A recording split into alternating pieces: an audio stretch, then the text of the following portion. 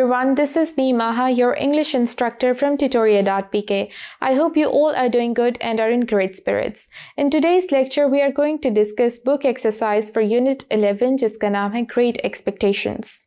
Let's start the discussion of book exercise by discussing internal questions first. So first internal question is, what kind of boy was Pip?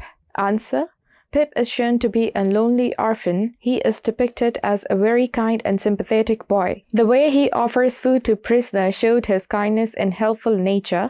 Moreover, when he tries to save the prisoner from the police, shows that he is very selfless boy. Second internal question is, what changed Pip's life? Answer: Pip went to London for receiving good education. There he was receiving money regularly.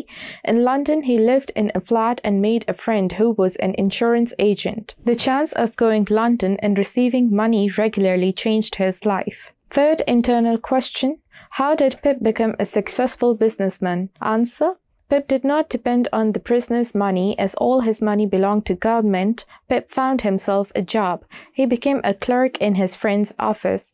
Years later, he became part owner of the insurance firm. Hence, he had a successful career as a result of his own efforts. Thank you.